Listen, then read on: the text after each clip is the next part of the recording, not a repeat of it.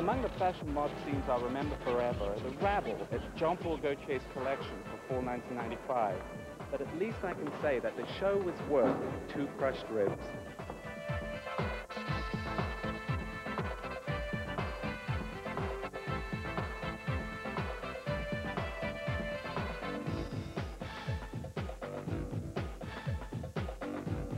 So what's happening at Jean-Paul Gaultier this season?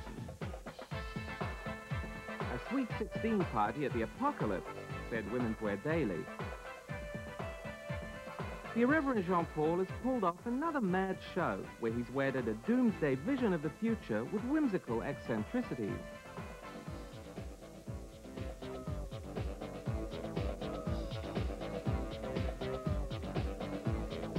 It was maybe a cyber collection in some way, yes. It was a Mad Max set.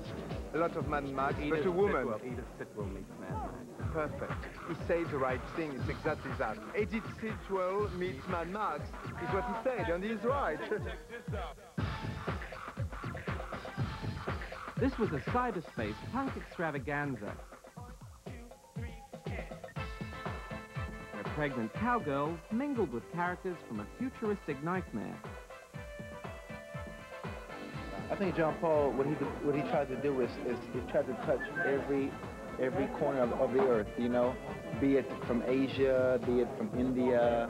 He wants to include every part of the world in his work. How do you think your baby likes the music? I guess I can't say if he loved it or not, but he was pretty excited because he was moving a lot. It's very important. It's what we are, the future maybe of fashion, no? Like to have technology and to use it.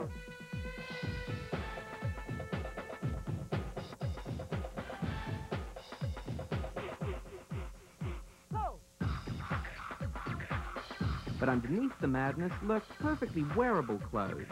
Check this out. Check this out. Well-cut coats and comfortable form-fitting bodysuits. I don't have much to say for myself, but the clothes, you tell me, I thought it was gorgeous.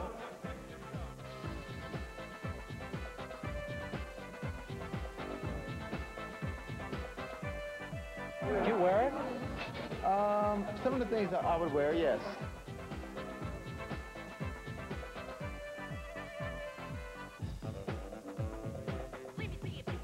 I was going to say, do you think bondage means freedom?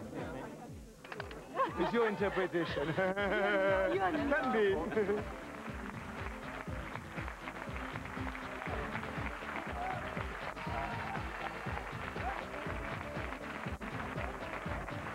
In Paris for Fashion File, I'm Tim Blanks, contributing editor of Counter Life Fashion magazine.